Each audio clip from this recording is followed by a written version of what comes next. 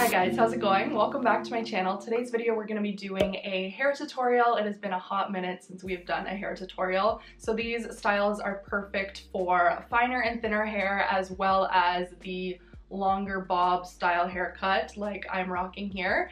Yeah, let us get started. So we're going to be starting off with more of a tousled, messy, curly look. So the first thing I like to do is put a little bit of heat protectant into my hair before getting started with a wand. And then I'll tie up half of my hair just to get that out of the way and then start on the curls. So starting here on the left-hand side, I'm just taking a small section of hair and I'm going to wrap that around a little bit looser and then leave a good 1 or 2 inches out at the end because I like my ends to be a little bit straighter with a style like this, and I find that helps it look just a little bit more natural, and it goes really well with this hair length as well. So now I'll just do another curl doing the exact same thing, wrap it around a couple times and leave 1 or 2 inches out at the end. Now here I'm just using the T3 Micro wand, and I believe this is the 1-inch barrel. And also when I'm curling my hair, I always like to make sure that I'm curling away from my face, but if you wanted even more of a messier vibe, you could alternate the way that you're doing your curls, and that always looks super cute as well. Once I'm finished with the bottom section of my hair, I'm gonna take out the top half, but I'm also gonna tie just loosely the bottom half out of my way so I don't mix it up with the top half. I just find that makes things a little bit easier.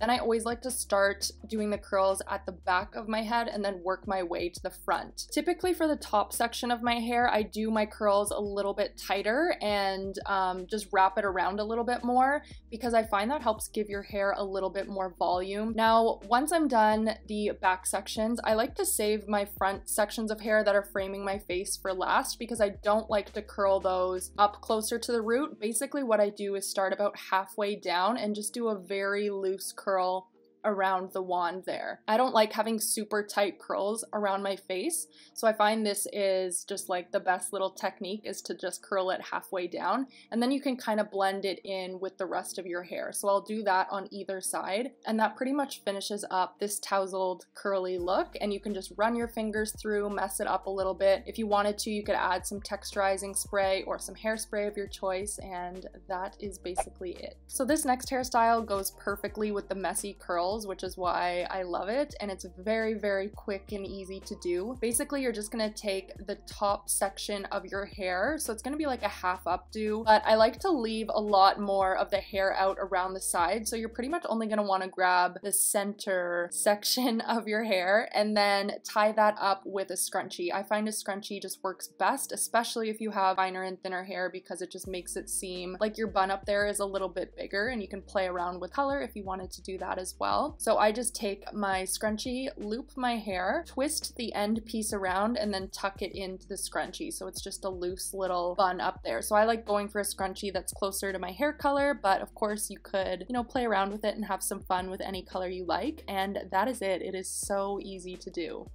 This last style is another pretty quick and easy one. So we're going to take a section of our hair on the right hand side, and you're going to want to tie it closer to the back of your head, and then you're going to do the exact same thing on the other side. So taking a smaller section of hair and pulling it towards the back of your head a little bit more, and then tying it up with a little clear hair elastic. So basically we just have 2 little ponytails. Then what you're going to do is make a little hole in the first one, and you're going to loop your hair through, so we have a little topsy tail going on, and then you're going to do the exact same thing to the other side. Just super, super easy. Then what I like to do is just pull them back so that they're together and then pin them in place. So you can use any funky barrette clips that you have or bobby pins, whatever you have hanging around, and it just adds a nice little touch. This is a style that also looks super great with the curls, and the topsy tail just adds a little bit of, I don't know, extra curl there to your hair. It looks really cute, and I think it gives a little bit more volume as well. I hope you guys enjoyed this tutorial. Let me know which of the looks was your favorite, and I will see you guys in my next video. Bye!